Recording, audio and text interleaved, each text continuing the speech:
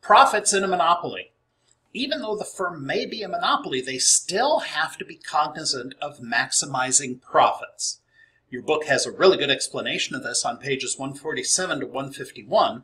Please take those pages slow, ask questions in the forum if you're stumped, because I'm only going to emphasize a few key points.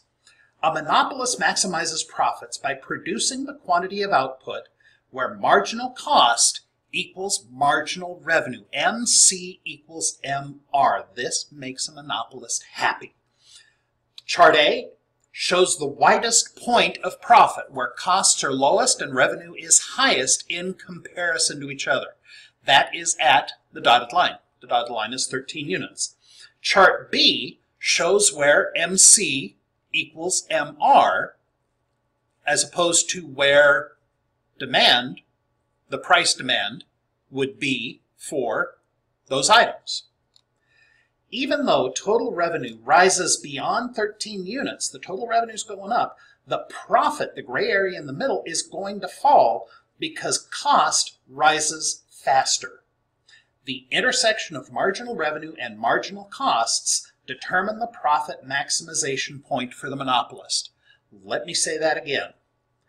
The intersection of marginal revenue and marginal cost is the profit maximization point for a monopolist. Some other things you need to know. Limit pricing is basically the monopolist undercutting the competition. The dominant firm lowers its price below the point that the competition can survive. The competition starts operating at a loss and can't recover it as long as the dominant firm keeps prices lower than what they can afford. The dominant firm has the advantage of long-term position in the market, and they have substantial assets to allow them for short-term reduction in profits or even short-term losses. Once they've boosted the competition out, the price is raised back up to pre-fight levels, or maybe even slightly higher to make up for the lack of lost profits. Price discrimination.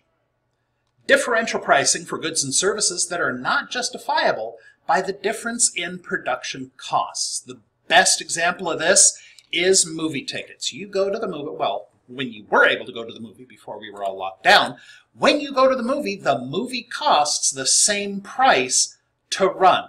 But there are 3 different prices based on when you were born. $8, $10, or $12. There is no difference in how the movie was made or what it takes to show the movie. The only thing is to bring people in by lowering prices for certain populations. That is price discrimination. Two-part pricing is an imposition of an additional cost in order to gain the right to shop at a certain firm, or to make you buy additional things once you're already in. Along with the examples in the book, a couple good examples we have in the Rogue Valley are Bi-Mart and Costco. At Costco, you pay $55 a year, the access fee, to be a member, and in exchange, you have the right to shop in that store and get the price breaks when you buy a 50-pound bag of basmati rice. You also have the ability to go in for this Costco student lunch program, all the food that they used to give away for free. Remember, that's not free, that's TANSTAFL. Disneyland had two-part pricing. Used to be, up until the mid-'80s, that you had to buy a ticket book, and the tickets would allow you access to certain rides based on how fun they were. The A-ticket rides were like the carousel behind Cinderella's castle, Great Moments with Mr. Lincoln. The E-ticket rides were the really good ones. They were the Mr. Toad's Wild Ride, stuff like that. The cover of the book that you see on the screen allowed you to get into the park.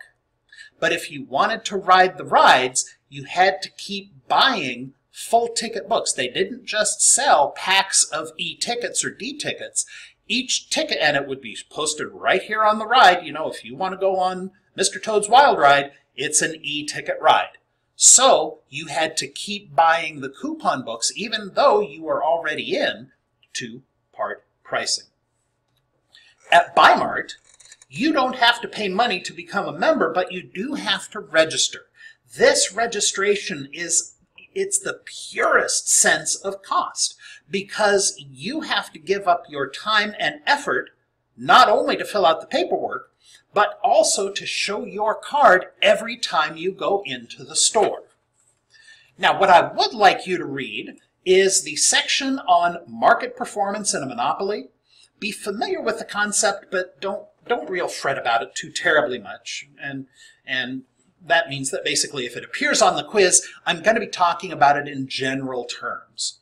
And pages 163 and 164 seem to be, I think they're kind of important. And if you were to ask me, I think that you should think they're kind of important too.